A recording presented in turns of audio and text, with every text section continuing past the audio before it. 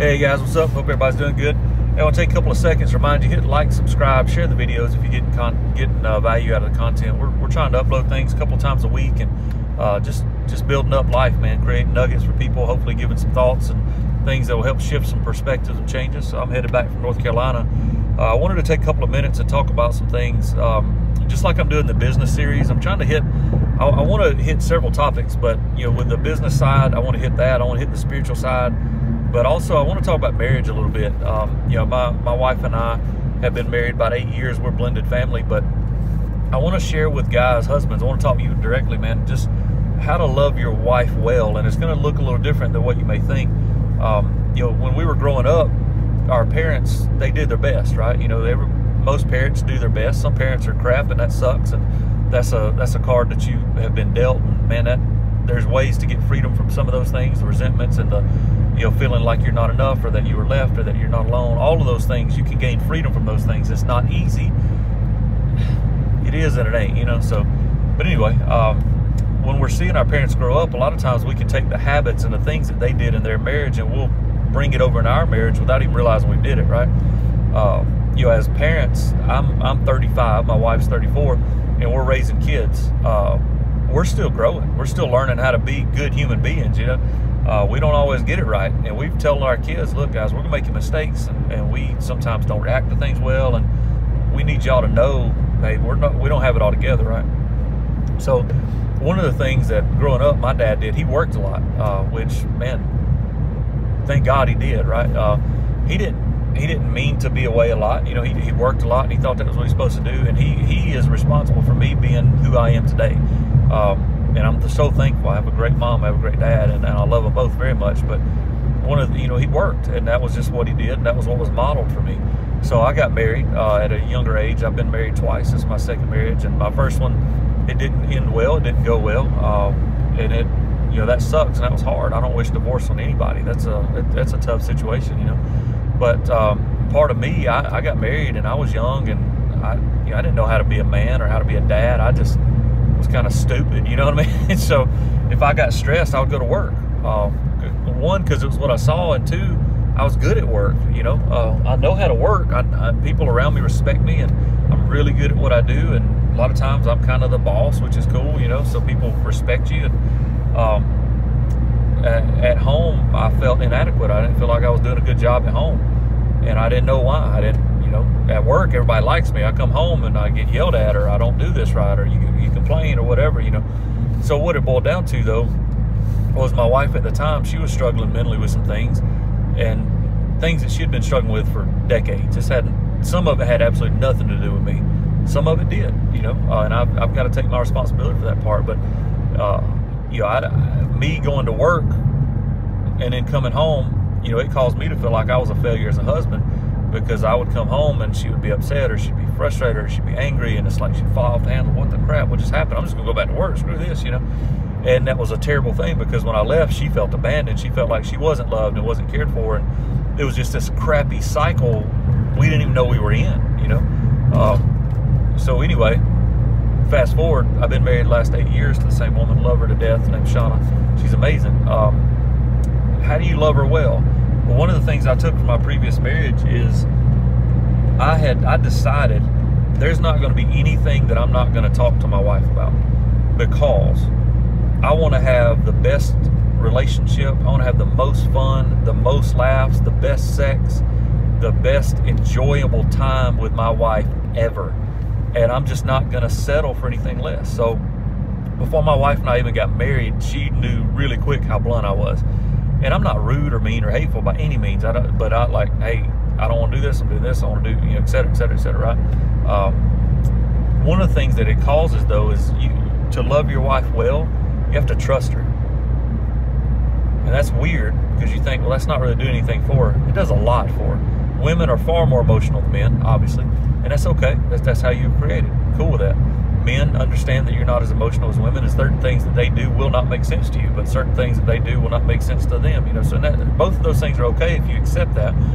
But I had to, in order to love my wife well, I had to trust her enough to be honest with her and talk to her.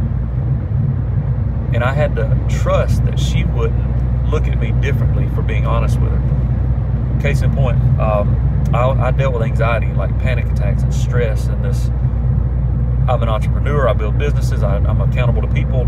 People accountable to me. Just a lot of crazy stuff happening in life, right? So doing that, well, I didn't know, and I started finding myself going to that pattern of, you know, working more. And then she and I had started having conversations like me and my first wife had, and I remember how that ended not well. So I started looking and saying, God, what in the world am I doing, man? And it was just like I get hit in the face. Like, you're not loving your wife well, you don't trust her.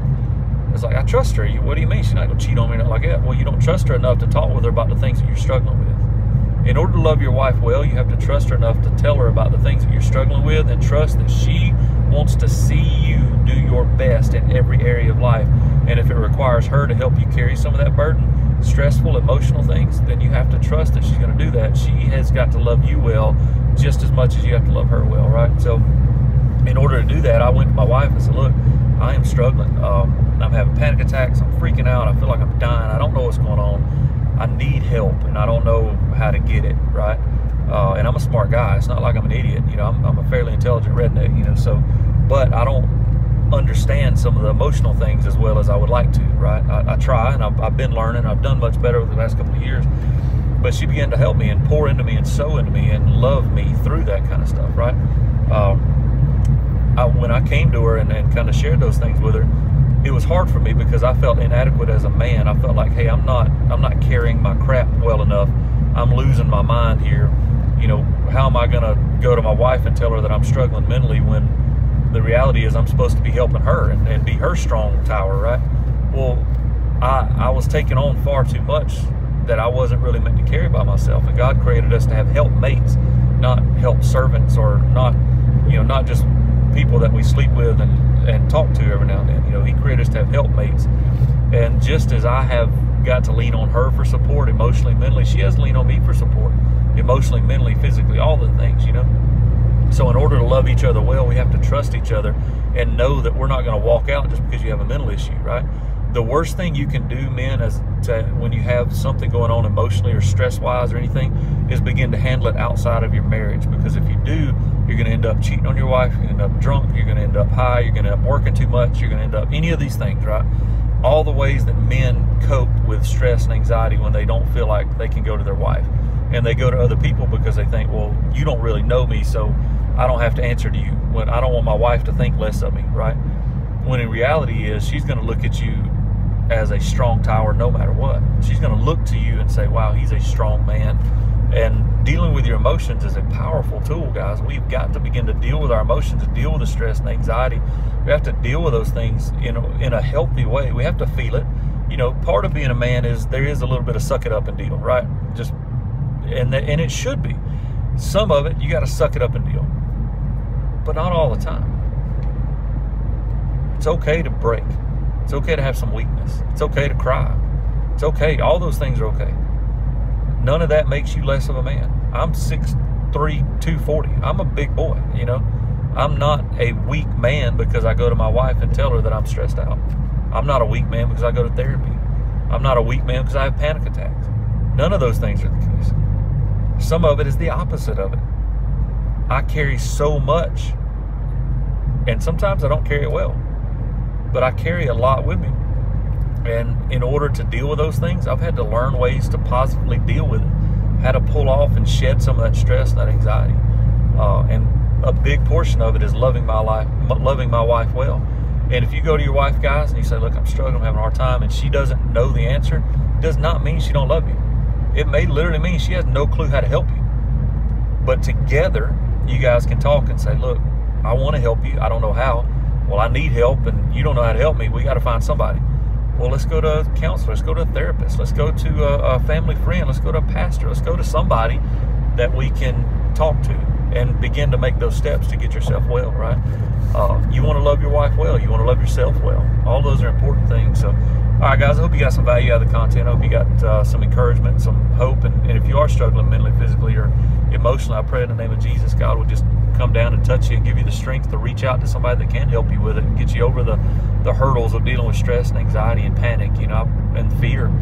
Just pray that He'll give you some relief from that you wouldn't feel inadequate as a human being or as a man because you got to reach out, because God created us to do community together. So, man, make sure to like, subscribe, share the content if you get value out of it. We really appreciate it. We're excited about all the things going on. Until next time. All right, guys.